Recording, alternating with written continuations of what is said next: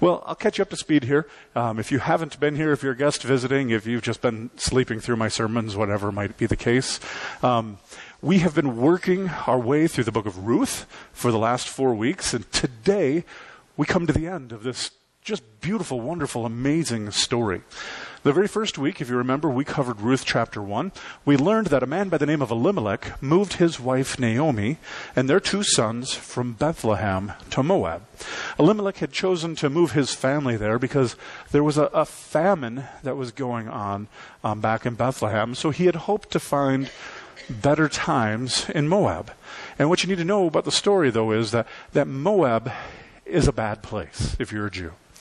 The Moabites worshipped a false god named Chemosh. Chemosh was a fertility god. And the result of that was the Moabites were known just to be radically, wildly, terribly sexually perverse. Some bad people. And the tribe of Moab was founded from the offspring of an incestuous relationship. And so there weren't other God-following, Yahweh-following people there. They worshipped a god other than the God of Israel. And that is where Elimelech has chosen to move his family. When they get to Moab, the 2 sons, whose names are Mahlon and Chilion, and as I mentioned, not names to suggest to your family to name children or grandchildren. You don't want to name them Mahlon and Chilion. We'll talk about that some other time, but they're bad names. But these 2 sons, they take on Moabite wives. And we see in the story, after an unspecified period of time, dad dies and both of the sons die, leaving these 3 women, Naomi plus her 2 daughters-in-law, Orpah and Ruth, without any protection, without any provision. Now, Naomi, the matriarch of the family, she catches word that back in her homeland, back where her family is, back where she grew up in Bethlehem, well, good harvests are starting up again. So she decides, well, there's nothing keeping me here. I've got nothing here. Let's move back home with hopes of finding better times there, right? And at first, Orpah and Ruth, they both start off on this journey with Naomi. But part of the way into the journey, a short little ways into the journey, Orpah gets to thinking about it, and Naomi even kind of encourages her a little bit that, maybe I should stay in Moab, right? Maybe moving to Bethlehem isn't for me. So Orpah, with Naomi's blessing, leaves and goes back to her homeland.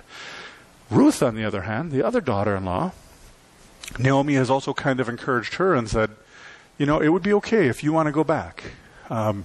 Ruth, however, takes a very different track than does Orpah. Ruth, instead of going back to her homeland, going back to her family, going back to the place that she knew, Ruth clings to Naomi. And it says, Ruth says to Naomi, I'm not leaving you for any reason, basically. She says, I'm going to go where you go. I'm going to die where you die.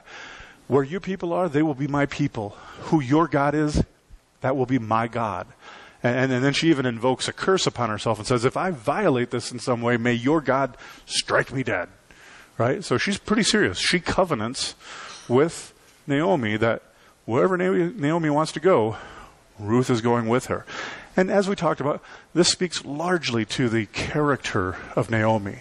Naomi, the name Naomi means sweetheart. And by all appearances, she must have been a tremendous, amazing woman, a great woman of God, and a woman who is very much worthy of respect. And so Ruth hitches her future to her. And Naomi and Ruth make their way back to Bethlehem. And at the conclusion of chapter 1, it shows the ladies showing up at Bethlehem, and some of the local Bethlehem ladies look and they go, oh yeah, because it's been a decade that she's been gone, or longer, and they go, oh yeah, we remember you. You're Naomi, right? Yeah, we remember you. And Naomi says, yes, I am Naomi, but I'm no longer that sweetheart. Call me Mara, because I'm bitter. Right? I'm angry. I'm frustrated. Call me Mara, because I'm grumpy at the Lord. Right? She still loved God, but she was grumpy with God. And so, excuse me. And so it concludes kind of on that note. And we see throughout that first chapter just the providence of God, that God's fingerprints are all over the storyline, that he is looking out for his people in that story. And that brings us to chapter 2, where we find Ruth. Ruth is out gleaning in the fields. And if you don't know what gleaning is the process whereby poor people could go out into a field. They could collect some leftover sheaves of wheat or whatever the particular crop in that field might be. The rules of the day, particularly among the Jews, was that you were to leave certain portions of your land unharvested intentionally so that the poor, so that the widowed could go out and collect their own.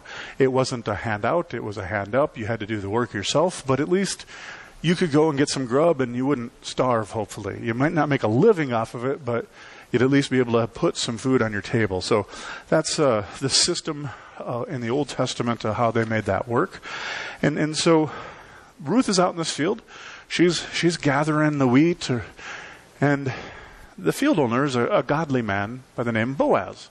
Well, Boaz comes out to his field that day, and he's looking around, surveying his field, watching his workers work, seeing how the crops are coming in.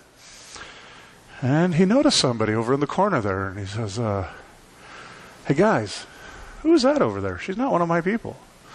Oh, Boaz, her name's Ruth. Ruth, she came here with Naomi, now Mara. Yeah, Naomi Mara. They came here, they were Moab or something. Yeah, that's who. So his servants kind of give him the lowdown on who she is. And we see in the storyline there that Boaz, kind of the eyebrow goes up. He takes a little bit of an interest. And so he tells his men working the field, nobody is to lay a finger on her. And not only that, but then he gives her social standing with the women. Then he gives her some extra food. Then he invites her over for dinner. Then he gives her take home. And I mean, he just starts blessing her right and left, right? He offers her a job basically through the end of the harvest season. So he's really stepping up to the plate. He's really, taking some big steps. And when Ruth gets home with all of this blessing from Boaz, Naomi convinces her, yeah, you need to keep going back to this guy's fields, right? He's hooking us up. It's a great blessing.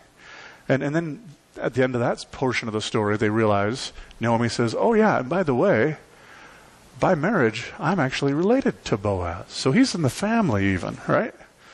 Well, then we come to chapter 3. So things were getting interesting in chapter 2, but we get to chapter 3, and we find 6 to 8 weeks have passed.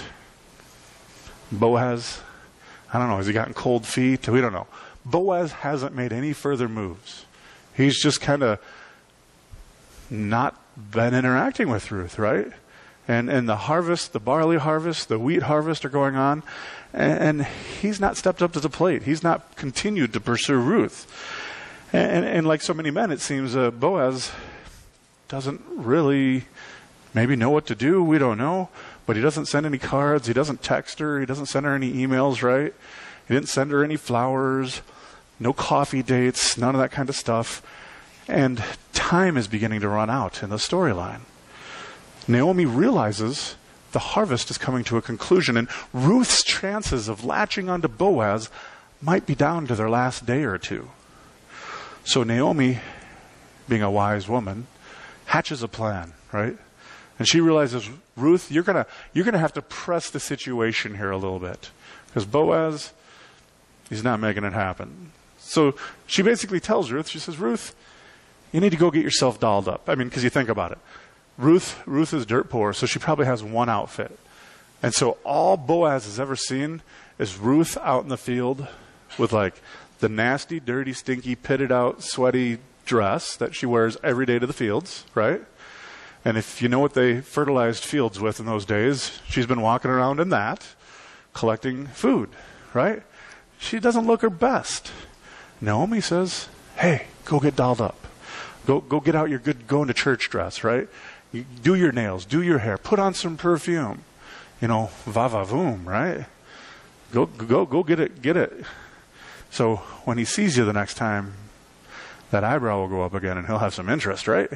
So then she instructs Ruth. She says, not only are you going to doll yourself up, but there's going to be a party. This is the end of the harvest season. And when they're done harvesting the grain, there's a big celebration. And so the guys are going to be having a celebration, and go down to where they're having a celebration. Just watch. Just keep your eye on what's going on, right? And then when Boaz, after everything winds down and Boaz goes in, because he'll be sleeping with his grain for the evening, when he goes in and he lays down on the threshing floor and he goes to go to sleep at night, pay attention before he blows out his lantern. Look and see where it is he lays down. And then once he blows out his lantern, and he lays down, puts his head on that rock for a pillow, then you're going to go in. You're going to quietly go in. And then, you know what you're going to do? You're going to lift the blanket off of his feet, which sounds a little bit weird, but that's what she tells him to do, right? Lift the blanket off of his feet. And if you're like me, if you lifted the blanket off my feet, that would wake me up, right? And so lift the blanket off his feet and then just lay down at his feet, kind of snuggle up against his feet. Just lay there. And then Boaz will tell you what to do next, right? So she does exactly as Naomi instructs. Rolls up the blanket, lays down at his feet. Boaz says, "Who's there?" And she says, "It's me, Ruth." Right? And Ruth proceeds to ask Boaz to spread his cloak over her, which is the Old Testament way of saying, I want you to want me. Right? Can we make this a permanent thing? Ruth is having a DTR moment with him, defining the relationship. Right? She doesn't propose, but she proposes that he proposes, effectively, right? Now, Boaz is both shocked and pleased that she has come to him, and he offers up, literally in the moment, a prayer of blessing for her. And then he says to her, he promises to her, first thing tomorrow morning, I'm going to go to town and take care of the business of making you my wife. But then he says, but there is one potential fly in the ointment.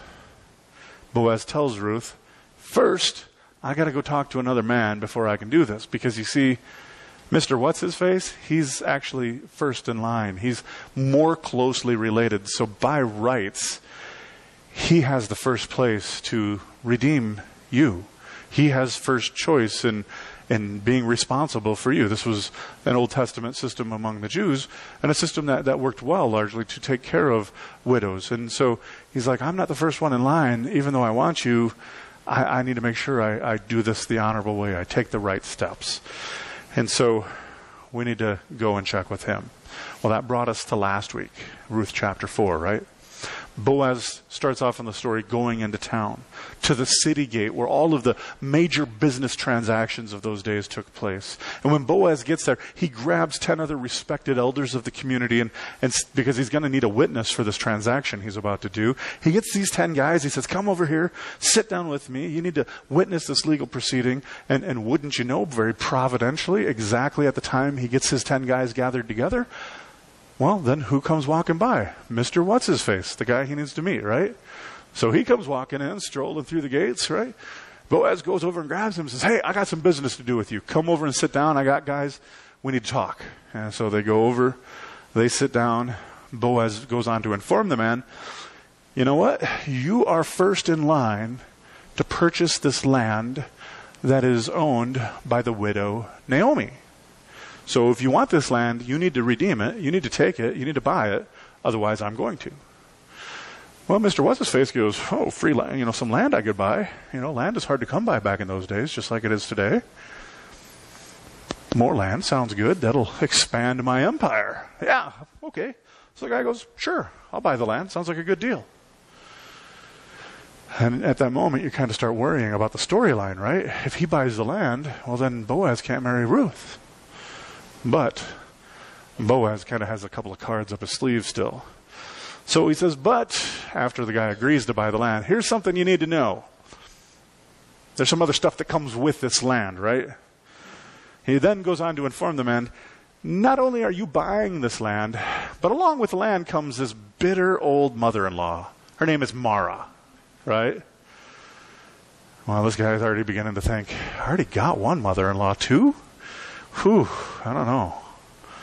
And then he says, and not only that, not only do you get the bitter old lady, You get this Moabite woman who you're going to have to take to be your wife, who you're going to have to provide children, and the implication therein is they will also inherit part of your land.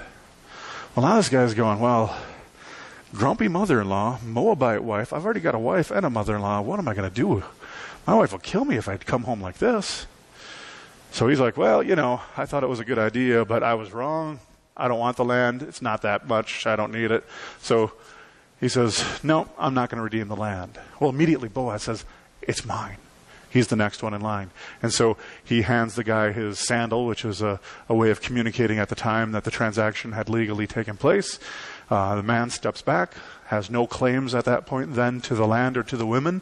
And then Boaz publicly says that he is announcing to everyone who can hear, he's buying the land, he's taking Ruth to be his wife. And everyone at that moment begins to pray this prayer of blessing, actually, upon Boaz for his actions. And they pray a prayer of blessing that children will come from this marriage.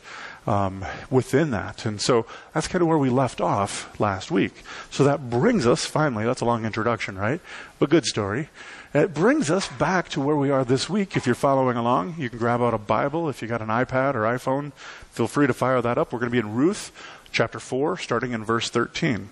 Ruth 4:13, and we're going to finish off Ruth this week, okay? So Ruth 4:13. If you got a Bible, feel free to open it up. And I'm going to read the verses, and then we're going to talk about it, and we'll keep on moving. 4:13 says this, so Boaz took Ruth, and she became his wife. So our story is coming full circle today, finally. Finally, they get to be married, right? 4 Sundays ago, we started out with marriage and death. Today, we get marriage and life. And the greatest gift that God gives is salvation through Jesus Christ. And the second greatest gift I think that he gives is he gives us marriage. It's a beautiful and wonderful thing. And the book of Proverbs calls a good wife a crown, not a cancer, right? Ruth is a crown. And it's not just that we men want to be married, ladies, but we do want a crown too, We want a woman who will be a jewel to our family. And I will readily admit I'm blessed to have one of those. I have a great, great wife. Now, Ruth, of course, didn't start off as a crown, though, did she? No.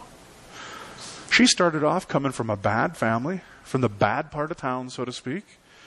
See, as I said earlier, the Moabites, they worshipped a false god. They worshipped Chemosh. And they were known as a sexually perverse people. And she was widowed. She was jobless. She was flat broke. And she had just newly converted to the faith. So at least at the surface, Ruth probably didn't look like all that great of a catch at that point.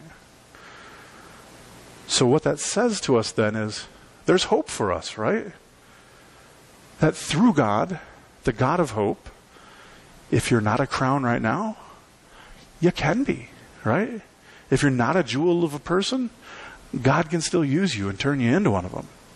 I think there's something incredible here to learn. It's not where you come from, but that God can redeem anyone, anywhere, from anything. If you meet Jesus, everything can change.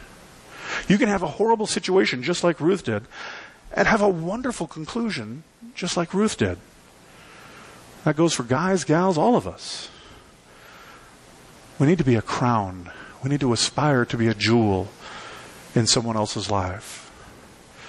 Meet Jesus, change your life, and become a crown. And allow me for a moment, if you will, and it's not really like you got a whole lot of choice because I've got a microphone and you don't, but allow me for a moment to get a little bit off topic and talk a little bit about marriage, since we're talking about marriage. Genesis 1 and 2, right? God made male and female. And God said, it's not good for the man to be what? Alone. Notice how the men knew that? It's not good for us to be alone, right? Every man in the room knows that to be true. You don't have to be a biblical scholar to know that it's not good to leave us men on our own. I mean, I'm a married man, and I fully agree with that. It's not good for us to be alone. And the very first thing in the Bible where God says it's not good is for men to be alone. So God's answer, of course, to that is a woman. Man and woman made for one another. God providentially brings the woman and the man together. It is God who makes them, and it is God who creates the marriage, and it's God who brings us together, and it's God who makes it good. Did you catch that? It's God who makes the marriage good. Left to ourselves, especially I think us men, left to ourselves, we'd screw up that marriage, right? In our selfish, self-centered, sinful ways. We would find ways to blow it up. What holds it together? Jesus. Jesus needs to be the center of your relationship, the center of your marriage. If he isn't, it's probably going to get painful for you at some point. It may be painful anyhow, but it'll be more painful without Jesus. Truth is, being married, those of us who are married will say this, it can be tough at times. But doing it without God and doing it without God's grace, no thank you, I'm not interested. I mean, I'm enough of a screw-up on my own to wreck my marriage, so I need Jesus in it to keep it happening, to keep it going, to keep it moving forward. And the Bible says it was not good for man to be alone. So it was not good for Boaz to be alone. So God brings Ruth into his life. Providence, right? God was working behind the scenes even when Boaz didn't know it. God had no idea this lady was moving from Moab, right? He had no idea that was his future wife. But God was in the details. So back to our story. In every biblical marriage, there are two key aspects, both of which we see today. The first is covenant, and we just got that. And the second part is consummation, and we get to that next. And it says that then Boaz went to her, and the Lord enabled her to conceive, and she gave birth to a son. So Ruth has gone from being a poor, broken Moabite widow working in the fields without a whole lot of hope, to a woman married to an incredibly godly man, a wealthy man who is well respected in the community, who is gracious in dealing with other people. And not only that, she gets a son, a blessed son, a son to carry on the family name, a son who will take care of her in her old age, right? A son who will grow up to protect her. A son. She's hit the lottery. Now, the Bible doesn't say this, but I like to believe, because I can believe what I want in this respect. I like to believe like on their honeymoon, this little guy was conceived, right? That's kind of that wishful thinking. But what a great day. She gets married. She gets pregnant. Woohoo, right? We're coming up on Mother's Day not too long. What a beautiful story. Verse 14. The women said to Naomi, "Praise be to the Lord, who on this day has not left you without a kinsman redeemer.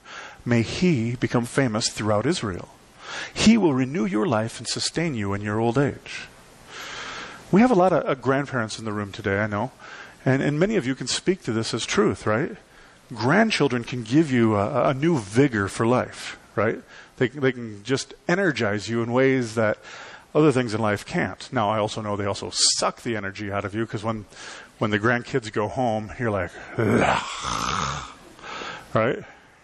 Anybody else ever experienced that? Yeah. I see it with my in-laws. My son is awesome. My son is a high energy little boy.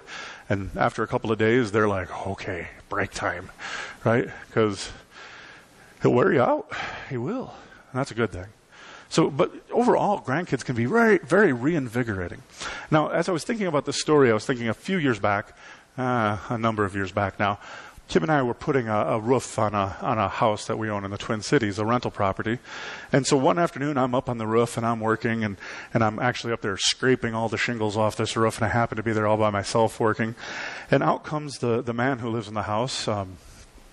He went by his nickname was Swede, and so we'll call him Swede. Swede comes out of the house, and he's got his two grandkids with him. And they're out just kind of playing around, and they had a football, so they're just tossing the old pigskin back and forth. And pretty soon, they start running some patterns. Well, as I'm scraping these shingles off, pretty soon it turns on to a full-fledged game of tackle football. It's Grandpa against his two grandkids. And then they're like out there rolling around in the dirt, getting grass stains. He's got cowboy boots on, so every time Dwayne or Swede would go to plant with those cowboy boots, he'd go sliding across the lawn and end up on his behind. And they would all land in a pile on top of him, just laughing and giggling, and just having a wonderful, amazing, great, great time. And it was just squeals of glee and laughter and joy, and It was so clear that he was enjoying this time with his grandchildren. Now, it's a safe bet, folks. He doesn't go out in his front yard and do that when they're not there, right? He doesn't go diving and sliding across his lawn on his belly. I know, Dwayne, he doesn't do that, right? And so grandkids are a blessing, and they keep you young. And that's kind of what we're being told here in the story, that these children are a blessing. And then verse 15 continues on, and it says, they're talking with Naomi and with Ruth, and it says, "For your daughter-in-law, who loves you, who is better to you than 7 sons, has given birth to him." The women here are stating that Ruth is a huge blessing to Naomi. And by saying that having Ruth in her life is better than 7 sons is a big deal. Because 7 is the perfect number, right? It's not a mistake that they said 7. 7 is perfection in the Bible. And 7 sons is the Israelite idea of the perfect family. And these ladies are saying, Ruth, you have even better than perfection. Or Naomi, you have even better than perfection. Even better than 7 sons. You have Ruth. Right? She's such a blessing. Ruth is clearly well respected among these women of Bethlehem. And what a turn. Because when she came in, she was a stinky, dirty, homeless, poor, Moabite woman. With no social standing. That nobody would probably have given the time of day to. Now, they're singing her praises and saying she's an abundant, amazing, incredible blessing. Naomi has gone from having to bury a husband and her 2 sons to being incredibly and wonderfully blessed by Ruth and a grandson. Verse 16 says, Then Naomi took the child and laid him in her lap, and she cared for him, right? So Naomi, who was being called Mara for a while, I think at this point she might have changed her name back to Naomi, right? She's no longer bitter. Naomi begins to care for this little boy. She's going to look out for him. She's going to look after him. I can just imagine her as grandma, tickling his tummy, blowing little raspberries on his cheek, right? Right? And then as he gets older, spoiling him rotten. Because that's what grandparents are good for, right? She's sitting there in the rocking chair, rocking him to sleep, burping him when he needs it, changing him, teaching him as he grows, playing with him, right?